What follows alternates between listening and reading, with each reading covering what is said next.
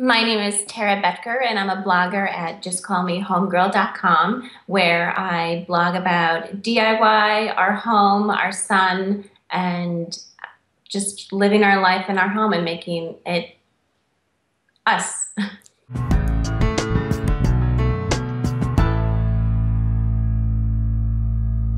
One thing I was a little skeptical about with the Allure is it says no use of like rolling casters or wheels on it, which I thought was a little odd.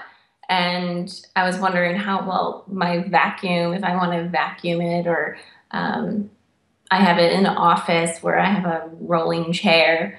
And so far, I haven't put anything down, but so far it's holding up as well. And I'm not seeing any marks or any dings or anything like that so far.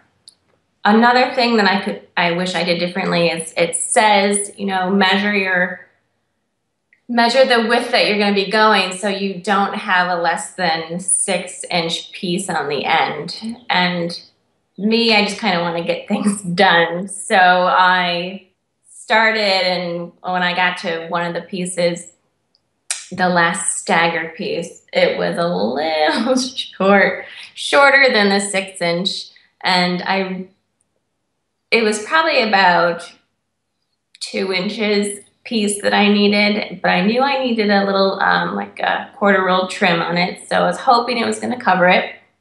It didn't, but I did save a couple pieces. So I kind of just pushed in another piece there. And so far it's working fine.